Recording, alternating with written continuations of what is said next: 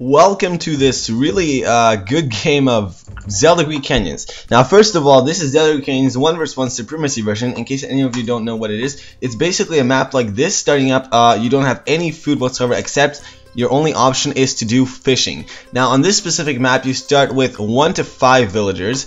We happen to start with 4 on this one. So I just joined a random person's match on ESO. I haven't been on ESO for a while, but I decided to go on for once. And to see if people are still playing. He went Thor. I kept telling him go random god, but it's some Spanish noob. So anyways, he went Thor. So I went Hades. Hades is my favorite, definitely, on Zelda. But I prefer on 1 to 5 villagers. I'd rather prefer random gods. But anyways, as you can see, I start up by gathering some wood and looping fishing ships. Now let's see how we play differently. I made 2 docks because I want to spare some wood so that when I'm building my town center I can still keep looping them. And as you can see, my production of wood is sufficient. Now Blue, on the other hand, is making a 3rd dock. And he actually made his docks with 2 villagers at the same time. So he is slightly ahead in fishing ships, but his wood production is not going to sustain 3 docks. As you can see, he has 0 wood, and he can't really... Yeah, see? He has to keep on looping them and stuff like that. So anyways, he doesn't have enough wood for a town center. I personally just got enough food and started building it now. So the difference is that he didn't balance it out enough. For me, the problem was getting food for a town center. For him, the problem was regaining the wood. So as you can see, even though he has more food than me, I still started my town center earlier just because he made too much, he wasted too much wood, to say the least. And also, he's making his town center with 3 villagers. 1 is still chopping wood. So, I guess he's got the same amount of fishing ships as me sooner or later. He has 12, just got 13. I have about 15, so I slightly more, but this is my last amount of wood, so he's gonna get even with me, I'm assuming. Now, the beginning is not that important, I don't know why I'm highlighting it. As a matter of fact, I'm gonna keep tug-of-war on my point of view, just so we can focus more on, you know, my gameplay. So anyways, it seems as if my town center is almost done. However, I need 400 food to advance, so... yeah, this is a slight problem. I was just slightly delayed there, but you know, it's kind of hard to get 400 food as soon as your town center is done, in my opinion, since I'm not that professional at this. Many people can do it though. They just have to do this so that your fishing ships get the food at the last second, which is a good tactic. I just didn't want to be that messy. So as you can see, I was gonna make a storehouse right here, and I gotta advance quick. Seconds. Okay, I'm advancing, choosing Ares. I don't see. Okay, guys. Every time I pronounce something in mythology, the comments are filled with corrections and stuff like that. Like last game, there was the unit called Skila. Well, I pronounce it Skila, but apparently it's Sila. So I know you guys always correct me. No problem. I'm gonna say Ares. If it's Aries, well, go ahead.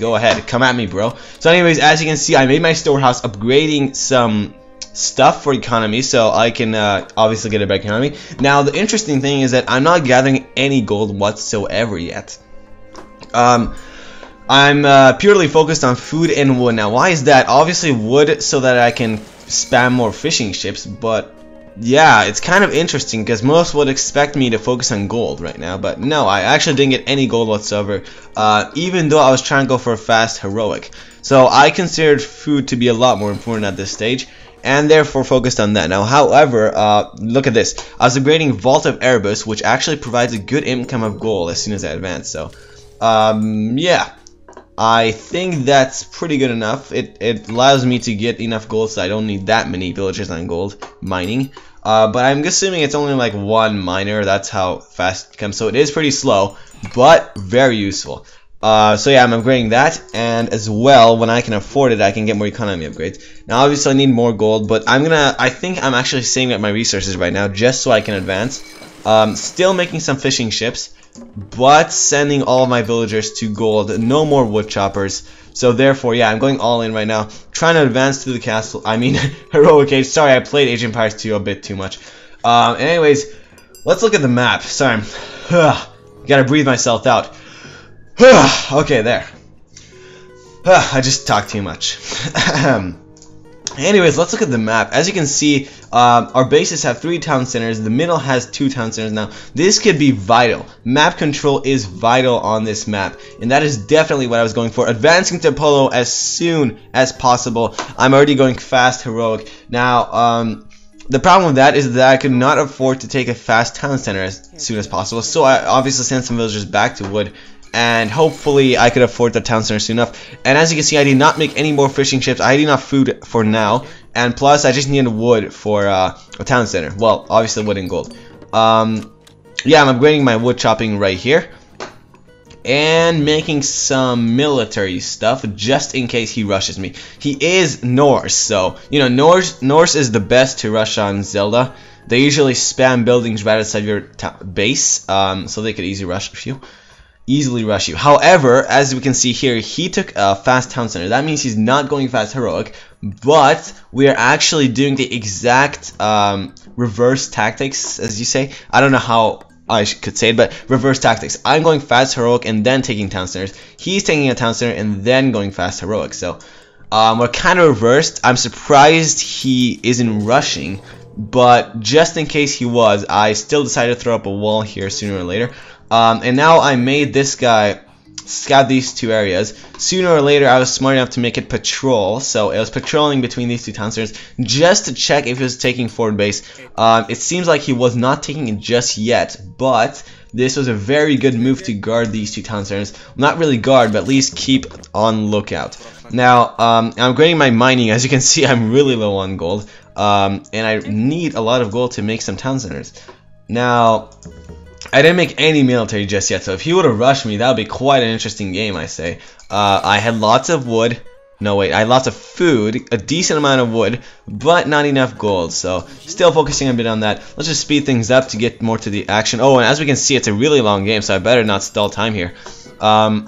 Yeah, I was saving up military production for a lot later, just to get my economy up and upgrades as well. I did not upgrade anything in the army just yet. I was gonna go to Mythic Age. I almost said Imperial. I was gonna go Mythic Age so I can upgrade the thing for cheaper improvements in armory. Now, as you can see, he took a 3rd town center a bit sooner than I did. That's because he used a lot more units to produce it, even though I started building mine a bit earlier, which I'm not gonna turn Fog of War off, but yeah, that's how it went. So now I'm just spamming up storehouses and looping villagers from all 3 town centers. It seems as if I'm doing an epic boom right here. Oh, and he is going forward base right now. I just scouted too late. In defense, I was gonna take this town center. He was just coming in. What are these? Ulfstarks, Throwing Axemen, and Hearses. I made counterattacks against them. Hippolytus, who was gonna win? Oh, he comes in with another army and just blocks my town center. I don't know how to say it. He just stops my town center from being constructed, and he takes the forward base on both sides. So this is a very bad situation for me, but what I decided to do is spam up a massive army fully upgraded. That's my plan, at least. And then I can move out, push him back, and hopefully regain the middle. However, this is very difficult. At this point of the game, we don't know if I can do it or not, but that's my plan since I'm Hades, and of course I can get Gastrophetes, which are really good against buildings. I don't even need Siege on this. I just upgrade these fully and done. They rape. Now, the only major flaw is that he has 2 town centers forward, fortified. That means 20 population on each, which equals to 40 bonus population for him. So I'm 40 population under him, which actually could make a huge difference. Now, another thing is that I'm attacking only with 230 population. I could have waited till I maxed out first, but I wanted to kind of stop him from building the forward base kind of a bit early. But look at all these units very early. He seems to have a massive army. Yeah, we are pretty neck to neck in scores though, so it seems as if it's not that much of a difference, but he's starting to produce Jarls, which is a horrible move for me since nothing counteracts Jarls. All these are pure infantry counter and of course building counteracts. So I am having a good battle here, trying to send these and to destroy his military buildings and hopefully his town center, but he just caught me, so I was running back and got stuck. What? Okay, never mind. So he seems to be defending really well, and look at my population drop down to 170. Really bad for me, so I decided to upgrade faster unit production from my military stuff. See, faster unit production, and therefore I can reproduce my population. That's what she said. Very fast, so it is not a problem if my army is lost. Now, as we can see, I'm still upgrading in the armory, just the last few things, and I seem to be fully upgraded soon enough. Pretty much fully upgraded. And he is trying to take a hill fort here to produce ballistas. However, I have anti-building units, and I'm trying to destroy this, but just with 300 hit points, I run back because he comes in. Using my Perseus, I can I can stone his myth. So they get stoned, you know what I'm saying? No? Okay. So he's making a ballista, but he didn't take care of it, so he kind of wasted that. The second one is also wasted because my Gastrophetes fired it down. So he's coming in with more ballistas. It seems like he's looping ballistas from many military buildings and taking a massive forward base, non-stopping. I mean, he's making military buildings non-stop. However, I'm taking a massive score, like 2,000, which is very interesting considering that his economy is better in everything. His economy rapes me all around. But my score is still a lot higher than his. It seems as if, even though his economy is better, he's sending in lots of units that are getting killed, and his economy is actually lower because of that. Well, his total economy is higher, but his current economy sucks because he's wasting his units. That's what it seems like. And using my Perseus to freeze his fire giants, of course. So he just lost his town center, but he is still keeping control of the forward base. Coming in with 4 fire giants. I can only kill one of them as we speak. However, my Gastrophetes have bonus myth damage right here. So it's not that difficult to kill him if I can mass these up. However, he seems to be outpopulating me as we speak, so I'm trying to add on more military buildings here sooner or later. As we can see right now, just set at the perfect time. Like I said, my Gastrophetes counteract his fire giants pretty well as the Perseus, so the fire giants are actually not a problem at all, even though they're really strong units. Here's one more. I gotta kill that down, shoot it down, I mean.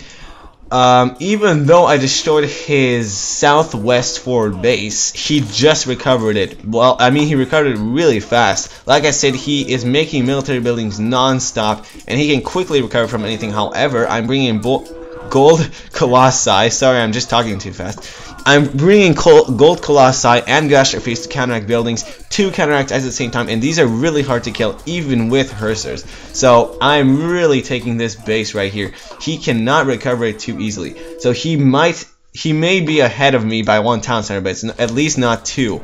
So I can easily just stall time here and kind of push him back.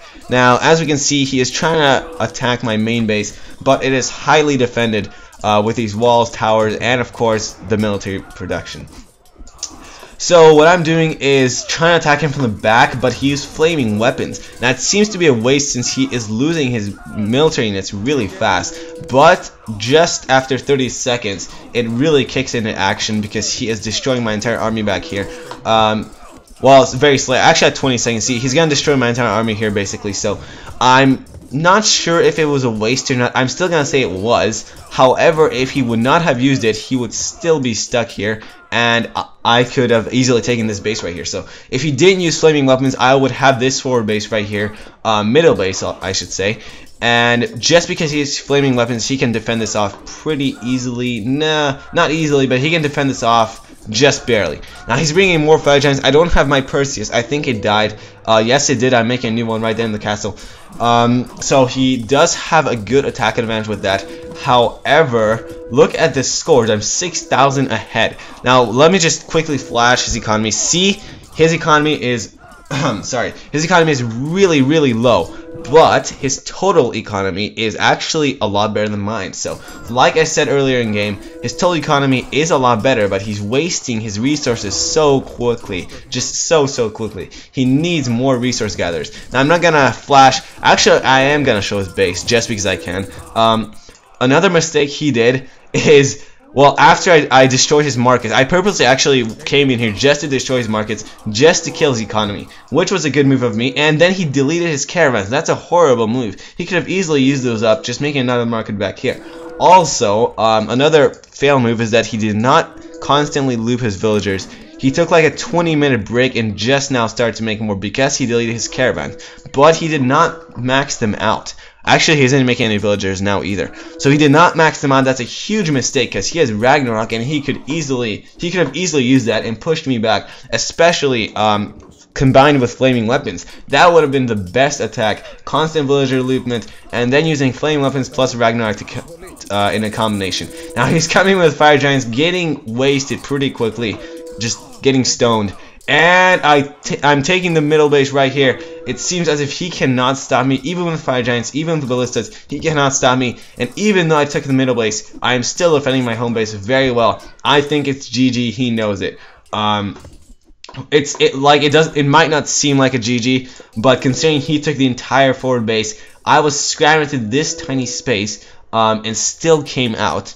It's definitely GG. He cannot pull back from this. And I'm coming in with an army again. This is the exact same situation that we were in just a few minutes ago when he used flaming weapons. But now he does not have flaming weapons, so he is gonna go down. I said that pretty weird. He is gonna go down. Plus, even this fire giant Percy has good game. So that is GG. He wanted a rematch. I did not, especially since I had to go. But it was, yeah, just definitely good game. I can't really say much more than that. Lots of interesting moves right there. Mainly, well, it really annoyed me in game, but it's actually a smart move to constantly spam military buildings. He had, look at all these tiles. All of these were buildings before I destroyed them. All of these were his military buildings. So he spammed quite a lot, especially in his own base, but this actually led to his downfall because his economy cannot sustain such mass production. So as you can see, he even deleted some fishing ships. That was the most horrible move anyone could have made. He had about 40 fishing ships at some point, but he deleted the fishing ships. Let's just look at his economy and the timeline. Civilian units, look at this. Right after we reached 28 minutes, he had 137 in civilian units, then 117, deleted 20, and then 97. He deleted almost 40 in total. Actually, he deleted 46 in total. So that's a huge loss for him. Very poor choice, and I think that's exactly what led to his downfall, to be precise. Besides that, of course, he did not make villagers. He could have used Ragnarok, and he could have killed me there. So it was a really good game. I highly enjoyed it, and those are the tips for him. Of course, he doesn't watch my videos, though, but